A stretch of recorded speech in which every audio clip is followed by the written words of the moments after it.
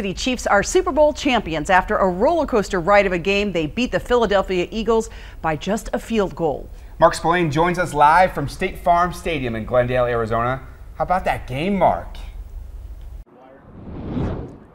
Oh my gosh, Chris. You can't ask for many better games than that, right?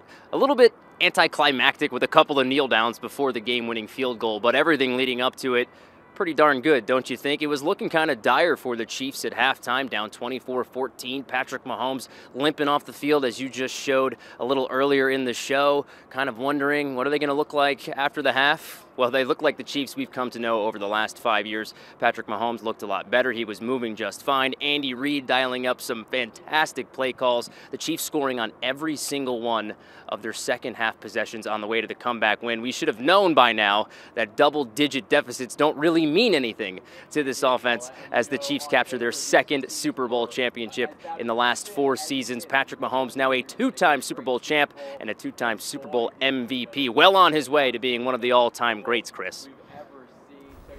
Mark, what do you think this does for Patrick Mahomes' legacy? I mean, we thought he was, Chiefs fans, we were sitting next to him, a few of them in the newsroom, thought maybe he could be out, and he comes back and they scored on every single possession. I mean, it's hard to argue with the results, right? It's the best 5-year start to any quarterback's career that we've ever seen. 2 MVPs, 2 Super Bowls, 2 Super Bowl MVPs, a 3rd Super Bowl appearance. You don't want to get too far ahead of yourself because there have been so many great quarterbacks that have played this game.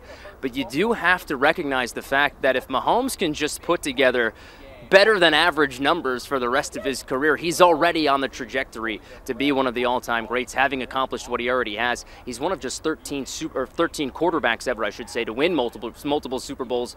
And the guy hasn't even turned 30 years old yet. He's got a few more years before he even gets to that point. I think his legacy is locked in as one of the best ever already, and he's probably just going to add to it. Yeah, Mark, once you get to those 2 Super Bowls, that's rarefied air. A lot of quarterbacks with 1 can't wait to see the rest of his career unfold. What a night we just had tonight. Absolutely. We'll have a little bit more coming up in sports with some post-game reaction from Mizzou's Nick Bolton, a touchdown scorer in this game, and the man who kicked the game-winning field goal, Harrison Butker. Chris, I'll send it back to you.